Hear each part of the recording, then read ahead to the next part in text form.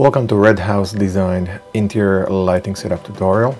Today we are working with this modern interior setup, as you can see in here. So let's go ahead and start setting up some lights. But first I'm going to turn on emissiveness on some of these materials so they appear like a light source. So I selected these light bulbs.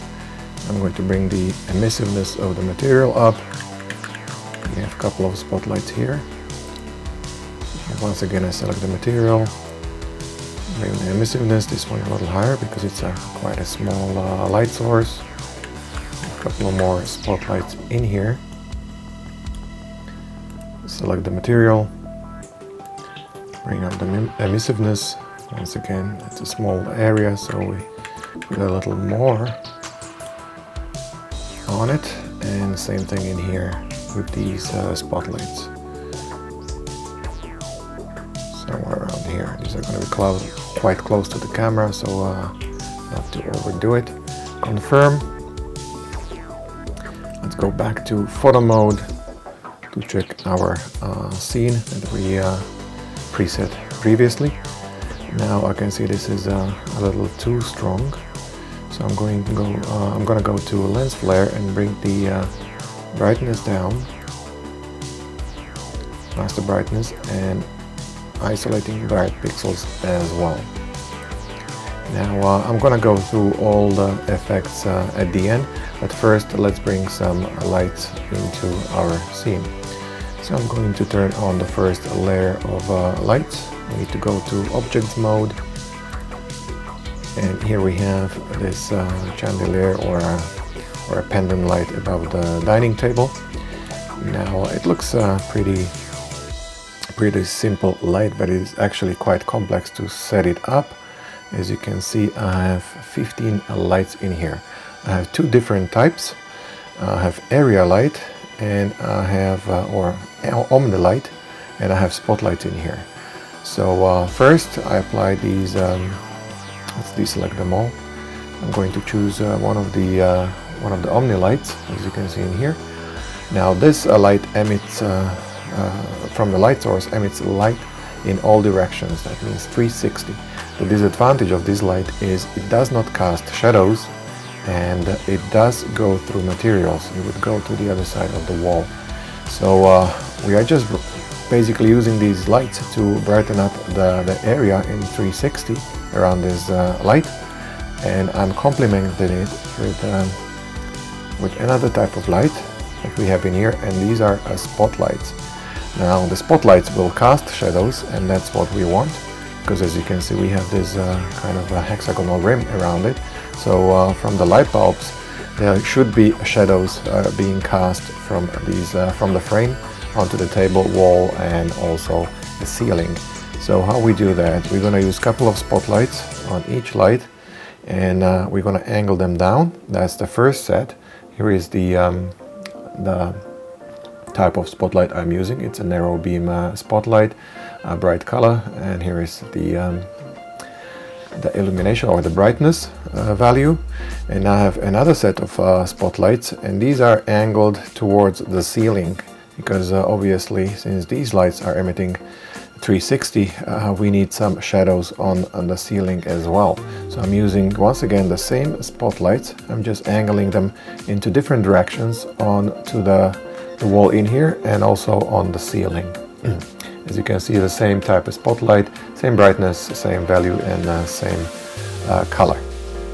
So when we go back to photo mode to preview these lights, and I press F8 on my keyboard, now we can see all these shadows in here.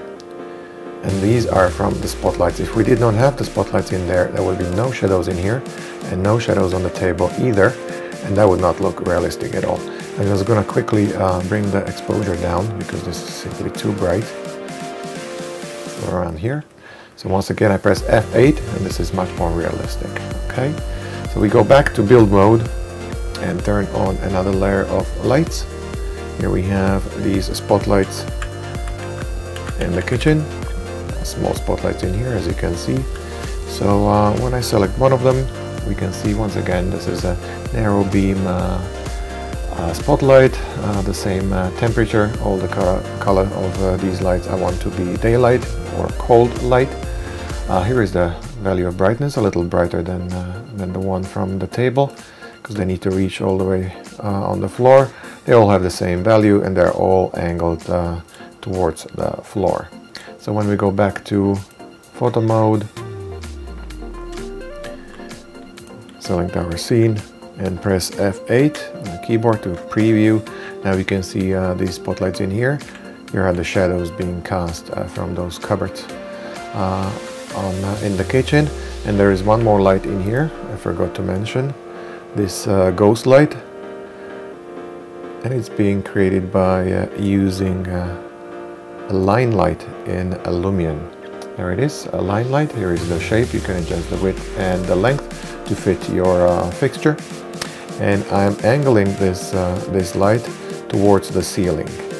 Now this type of light will go or penetrate the material, so you have to be very extra careful, because if I angled the light from towards the room, it would go through this ledge on the kitchen ceiling, and that's not what I want, obviously. So that's why I'm angling the light towards the ceiling, because it doesn't matter if it penetrates on the outside, because we will not be able to see it.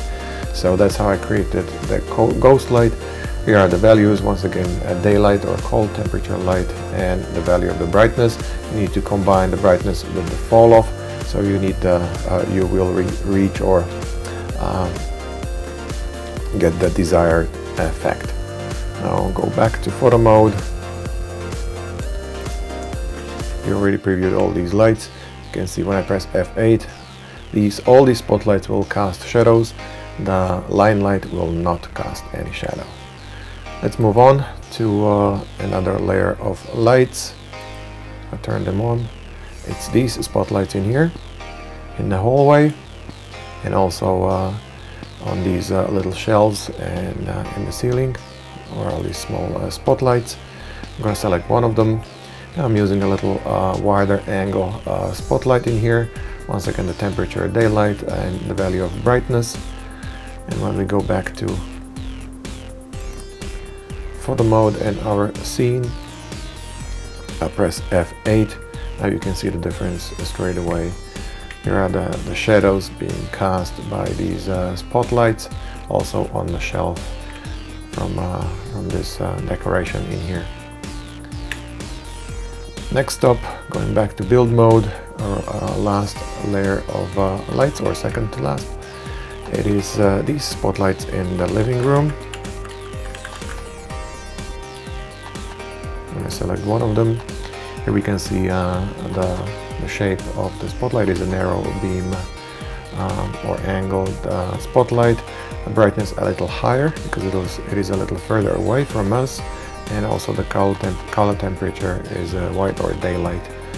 Once again, we have one more light in here, this floor lamp. I'm using two of the spotlights in here.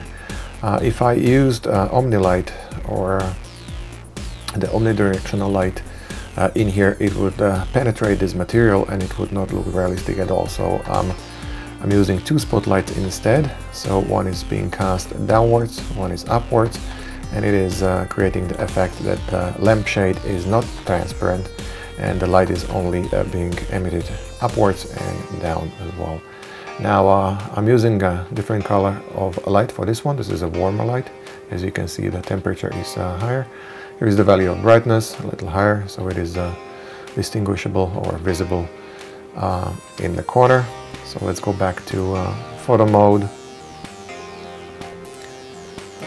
Oops, there we go. Back to interior. I press F8 on the keyboard to preview all these lights. You can see the shadows being cast from this floor lamp, of the surrounding area, and also the shadows from these little coffee tables and the little sofa or puff from the spotlights on the ceiling. And now I'm just gonna quickly turn on the last layer of lights. That's all the outside fixtures, just to create a little bit of depth on the porch behind it, so that is not important to show. And those were actually in the other tutorial for the landscaping or the exterior lighting video, so you can check that one as well. So let's go back to our photo mode, our preset scene, and I'm just going to go quickly through all the effects. Now we're going to start with the analog color lab I'm using in here. It is a couple of presets in here, as you can see how they are changing. I'm using this one that is I think second to last. Yes, second to last, and here is the amount, so I can blend it perfectly with my previous setup. I like it somewhere in here, kind of creating a colder effect or atmosphere, since we are using mostly daylight fixtures in here, or a daylight temperature of the bulbs or lights. So let's go back to our next effect. We have a lens flare for this flare or a halo effect around all these spotlights and the light sources. So you work with the master brightness mostly. I'm going to bring it down just a little bit, and also isolating the bright pixels, so only the brightest areas, which are the lights in your scene, kind of pop up, and you can create the lens flare effect around them. Moving on to next effect. This is just for the exterior mostly. I'm using one of the presets from Lumion, Evening Sky, which is one of them. This one is only affecting the light coming through the windows into your scene, so I'm bringing the brightness up, so I get a little more light from the outside coming in. It will affect slightly your scene. Sun, I'm disabling because I'm using all the light from the real skies, and mostly obviously from our lights. Sharpening tool, just to bring the intensity up a little bit. Exposure, here you can adjust exposure value of the whole picture. I think it should be about right. You need to do a couple of the renders, test renders obviously, to find the best balance. Moving on, next stop is color correction.